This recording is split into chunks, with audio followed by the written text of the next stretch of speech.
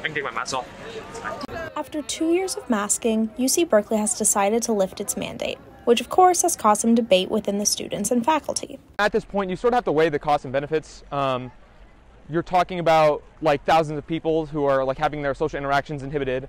And you may see that's a slow cost to pay for everyone wearing masks, but I mean, at some point it's got to add up. Personally, I think that anyone that doesn't want to wear their mask and like protect their fellow students in class is just doing it for so that they could have other people see their face, which is like completely narcissistic. While some students felt comfortable with Berkeley's decision to switch to a recommendation rather than a requirement of masks. Honestly, pretty safe, I would say, just because I know like everyone or like almost everyone here is vaccinated and boosted just because like it's a requirement, so I'm not too worried about it, I don't think. Others fear for their classmates and their own safety. Yeah, I think that like the lives of immunocompromised people and disabled people should come first.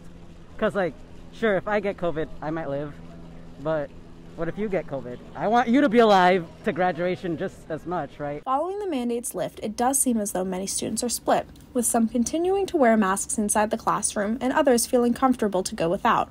But will the lack of masking actually have a serious impact on UC Berkeley's COVID cases?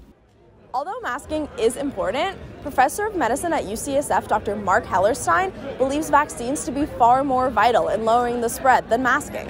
I think it's relatively minor. I think there's more important things than masking, although masking does help. It's not, in my view, the most important thing by a long shot. And especially now with the Omicron kind of having been huge and then waning, I think we can talk about masking, but there's probably more important things. Dr. Hellerstein recognizes that masks are important. However, when it comes to lifting or keeping the mask mandate, he believes it depends on what one's priority is in these COVID cases. The mask isn't perfect.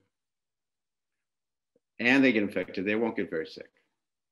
I think that's the lesson. So, I think it depends on how, what you want to prioritize. You want to prioritize the number of cases or the number of people who are really sick. Ultimately, it's a personal choice whether students keep their masks on. Still, though COVID won't be going away anytime soon, it doesn't seem as though the lifting of the mandate is going to bring COVID back to Berkeley full force.